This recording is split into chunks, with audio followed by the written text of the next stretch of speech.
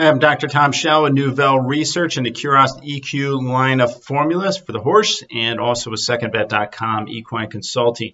Wanted to introduce our new Cur-OST Q&A sessions. We're hoping to put together a weekly video looking at some common questions to lend a little bit of advice, a little bit of guidance from our point of view as to how to maybe best to manage and approach these cases. So I hope that these will be valuable and helpful to you. We're going to start today's session off with a very common question regarding Hock arthritis in the horse and the use of herbs. So let's dive into it. But I will tell you, I'm going to be using PowerPoint presentations with these, very, very short, but it's the easiest means for me to relay information regarding x-rays and videos and certain information. So bear with me. Let's get into it. Okay, so today's discussion, we're looking at equine Hock arthritis. The question again is, if I can get it to pull up, will the use of herbs to manage inflammation impact joint fusion in the horse's hock during cases of arthritis? Will the herbs help or hurt the situation? So what does all that mean? Well, let's dive into it here. So we have got, I'm going to give me a marker here, red. We've got two x-rays. This is on the left over here. This is our lateral view. So this is our lateral view. This is our AP view over here, front to back on the right, lateral or side view here on the right. In the horse's joint or the hock, we have got four joints. We have got a tibio-tarsal joint here, proximal intertarsal joint, distal intertarsal joint, and tarsal metatarsal joint. So over here on the front to back view, we've got tibio-tarsal, proximal intertarsal, distal intertarsal, and tarsal metatarsal joint. So I'm going to switch colors here and show you a couple things, and we're going to switch over to blue. So when we're looking at these x-rays, ideally what we're looking for is this black line. So I'm going to go over this black line here, black line here, black line here, and you can even see, part of the black line up here at this joint and here as well. So those are our joints. Now I'm going to remove those if I can, so we can discuss a little bit further. Boom, boom, boom, boom, boom, boom. All right, so go back to my pen.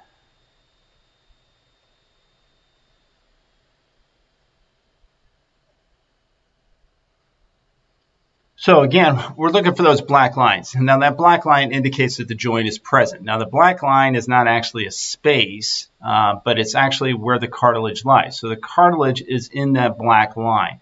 Cartilage is not as dense as bone, so when we take an x-ray, the radiograph beam penetrates through the cartilage. It shows up as black on the x-ray. So what we're looking for is nice, clean black lines. They're consistent. They're dark, they're black, and they're consistent throughout that area or through that joint. And that tells us that the joint is open. Cartilage is probably in pretty good shape, and everything looks pretty good. So over here on the AP view, again, we have got a nice black line here with the tibio-tarsal joint, proximal intertarsal joint, distal intertarsal joint, and then the tibio-tarsal joint. So with that being said, again, we're looking for the nice clean black lines, nice square bones, etc. So we're going to move into an x-ray now looking at a horse with arthritis, if I can get it to pull up. There we go. So in this case here, we've got a horse with degenerative joint disease of the lower joints. And that is very commonly where we will find it in a horse with Hock joint disease. It's the lower two joints. So the distal intertarsal and the tarsal metatarsal joint. These are very low motion joints, meaning there's very little movement in these joints as the horse flexes and extends and uses the leg. They're very, very susceptible to arthritis, wear and tear, increased stress. The bones tend to slide across each other, friction creates inflammation, and inflammation then leads to degenerative joint disease and remodeling. So as we look at this, basically what we're looking for again is the black line. So you can see the black line right here, but then it goes back through here and it just gets all fuzzy. Black line here, and then it just gets all fuzzy. We just kind of lose it. So I'm going to remove those marks if I can so you can see again. But you can see how the black line is gone back towards the back part of the joint. And it's basically all remodeling. If we look towards the front, we've got areas right through here. Get my pen back. Right up through here. And here, this is all bone loss and remodeling. All throughout here, it's bone loss and remodeling. We've got a small bone spur that's forming here, bone spur that's forming here. And we would even be inclined to say that there's a small bone spur that is forming here at the proximal intertarsal joint. And if we look at the fluidity or the anatomy here of that joint, this black line is actually kind of grayish. It's kind of hazed out, if you will. It's kind of fuzzy, and that indicates that probably we've got some cartilage loss and some remodeling going on here in the proximal intertarsal joint as well.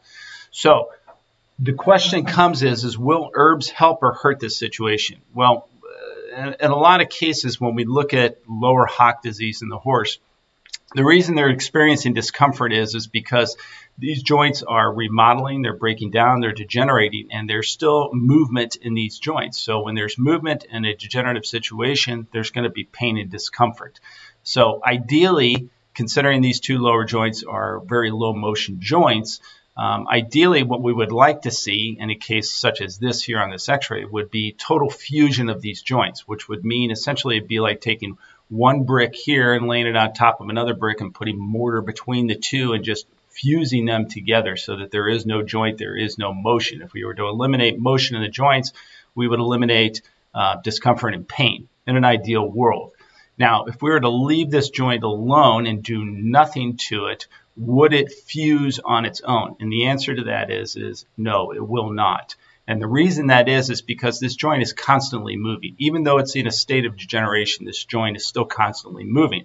So if we were to have a bone, if you were to, if you were to have a bone like so, and break that bone here, in order to get this segment here to fuse to this segment and have that fracture heal, you need to immobilize it. It needs to be basically in a state to where there is no movement so that these cells can cross and fuse and form a nice calcium bridge and new bone formation.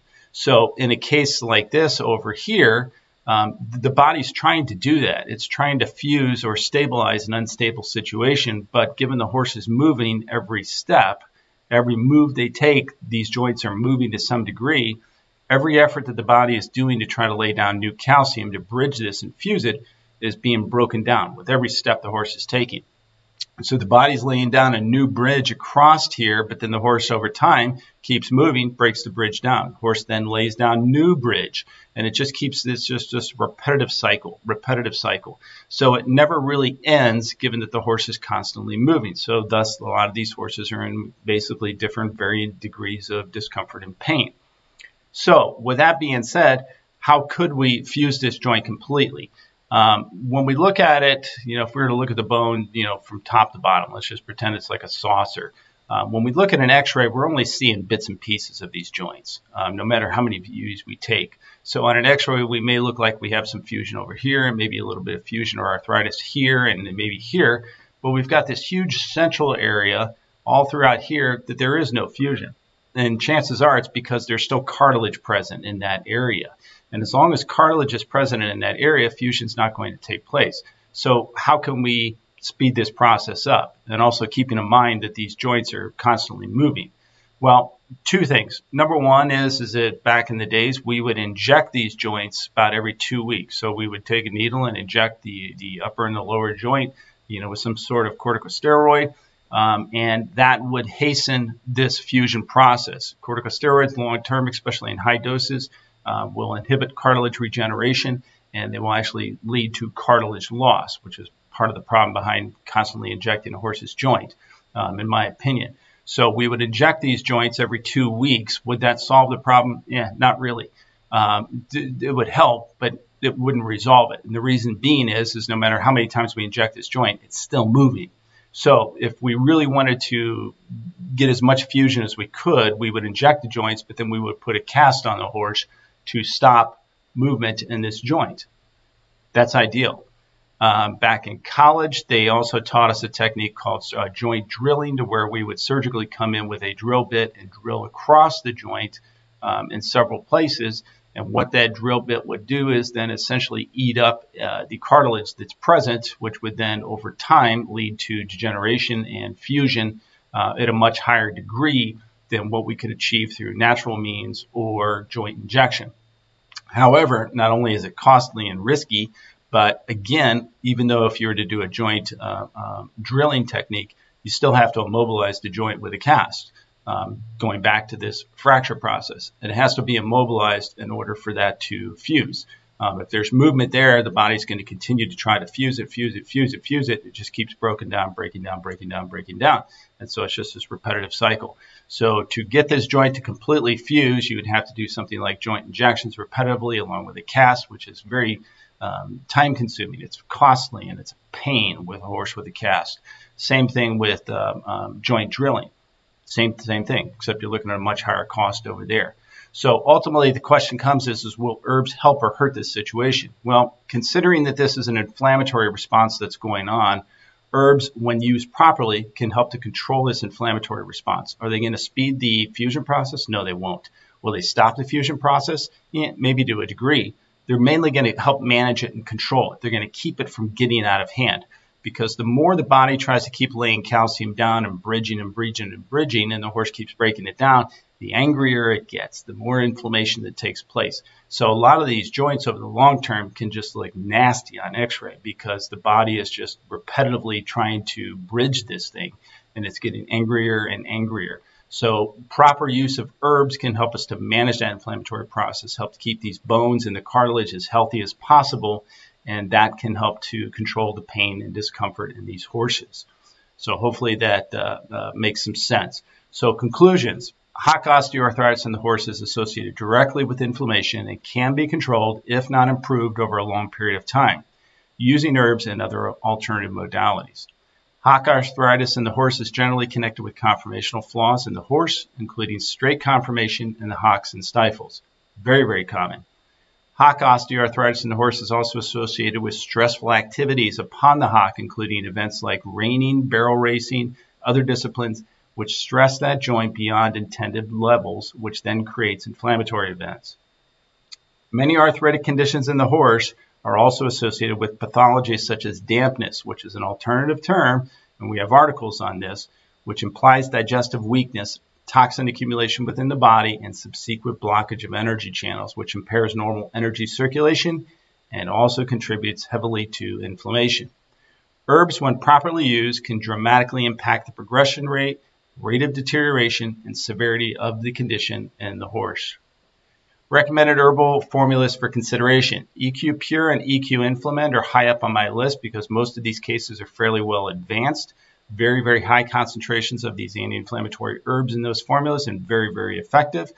The dose can vary between one horse to the next. Total support is used in our easier keepers with mild degeneration of those joints. Generally does a pretty nice job. If we've got an easier keeper or heavier bodied horse, bigger boned, that has gotten more damage to the joint, more pain, more discomfort, we'll go with the total body and joint. Reason being is that it provides us with digestive support for that dampness component and has the same level of anti-inflammatories as what this EQ Pure is. So we get a double whammy type of effect with this total body and joint. Very, very good formula. Bone repair is a really nice formula that can dramatically impact cartilage and bone health. It takes some time. This is not something we're going to use to control pain and discomfort right off the top, but we're going to use it generally for the beginning because long term it's looking at helping to repair those two entities. Tri-Gut itself targets the digestive component, the dampness component, the toxin component. So we'll often run the Tri-Gut in combination with something like the Pure, the Inflament, or the Total Support. Total body and joint has got this in it. So that's where we get the double whammy effect with that particular blend.